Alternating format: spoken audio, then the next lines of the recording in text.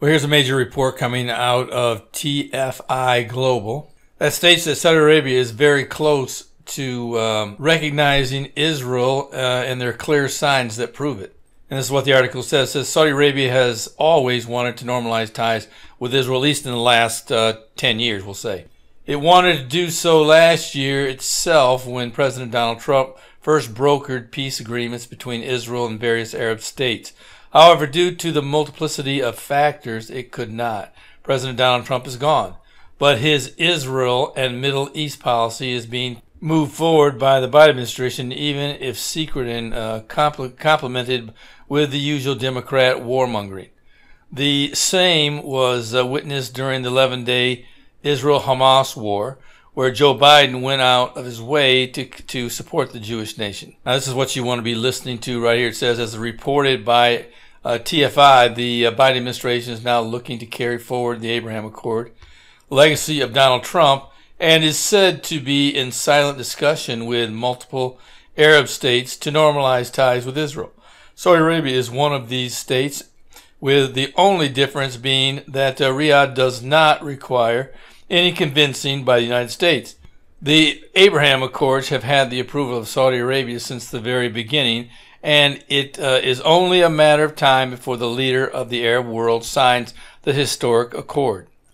Saudi Arabia has been posturing very strategically in order to let the concerned parties know it is keen to normalize ties with Israel. In a historical step, the United Arab Emirates, which was the first Arab state to sign the Abraham Accords, opened its embassy in Israel on Wednesday. The UAE also became the first Gulf state to open an embassy in Israel, as its envoy hailed the trade and investment opportunities that closer ties would bring at a flag-raising ceremony also attended by Israel's president. Now, of course, there are some setbacks in the Middle East. Oman said they had decided not to normalize relations with Israel, but if in fact Saudi Arabia does, that's going to change everything for Oman.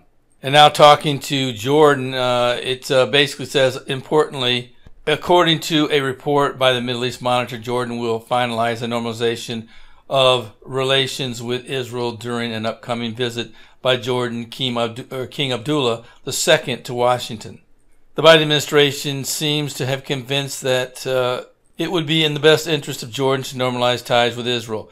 It is worthy to be mentioned here that Jordan was the main reason why Saudi Arabia did not sign the Abraham Accord with Israel last year itself.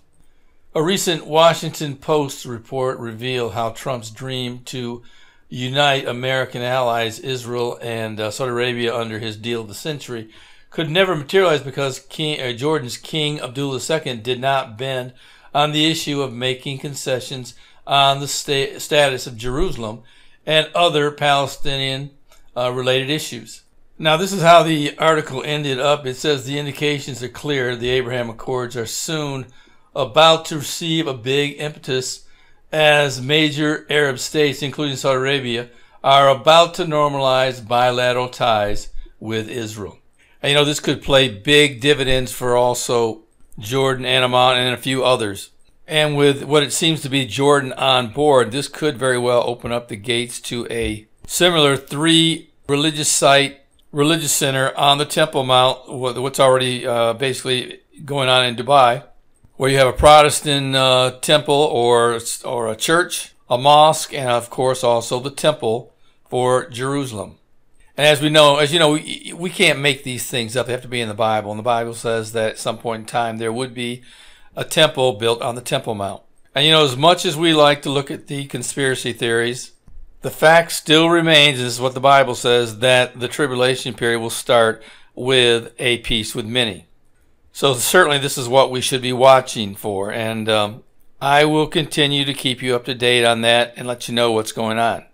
But I'd certainly be looking for a normalization of ties and possibly a big signing of many Arab nations and maybe some outside the Arab world, where this big peace with many does form. And you know what? The one thing about this is the Bible says that, or I should say it alludes to the fact that when this peace process is confirmed, it makes it sound like that the peace process was started by somebody else, or it was a past peace process that it was voided at some point in time and left for dead, but somebody's reviving it and making it and confirming it and making it stronger.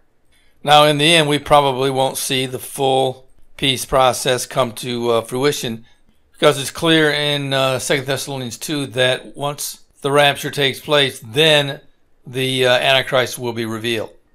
And before I go on, I just wanted to remind you to subscribe and also like this video and put a comment in the comment section. Again, those are the things that attract people to these types of videos.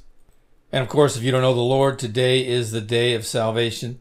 If you've never asked the Lord to come into your life and save you, repented of your sins, and taken him on from this moment, then now would be a good time to do so. I really believe that at some point soon there will be a rapture, and then the tribulation period will begin.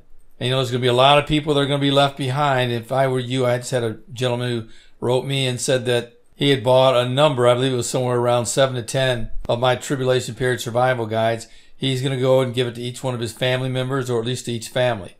I did the same thing when I first published this book. I gave a free book to each family and family member.